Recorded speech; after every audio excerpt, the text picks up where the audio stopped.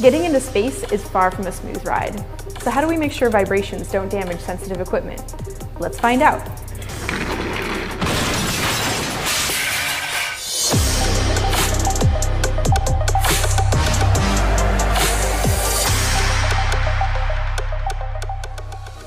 Spaceships vibrate as they move in orbit, kind of like driving a car along a bumpy road.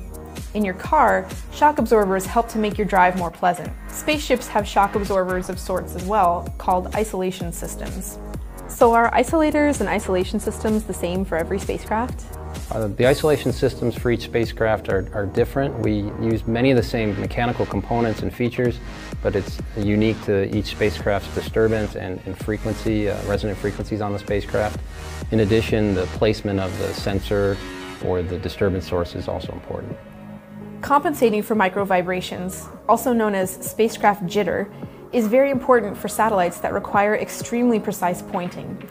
Satellites that take high-resolution photographs of the surface of the Earth or Mars, for example, need to be really stable to make sure the images are sharp.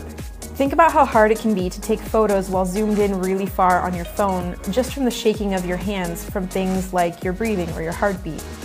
Now imagine trying to take a photo from 300 miles away. That's what we're doing with these high-resolution satellites, where even small vibrations of the spacecraft can translate to huge distances on the ground. So is it really like driving along a bumpy road? No, we're talking about micro vibration here, displacements on the order of the diameter of a human hair or much smaller. To put that into perspective, from low Earth orbit, just 1 degree of rotation results in mispointing of several kilometers on the ground, which is why it's important to keep the vibration down.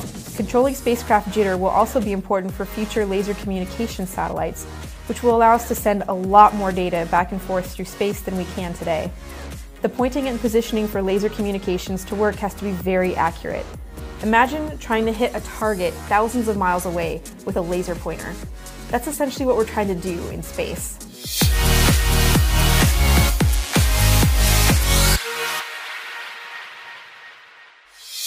I'm Tim Hindle, and I'm a proud space nerd.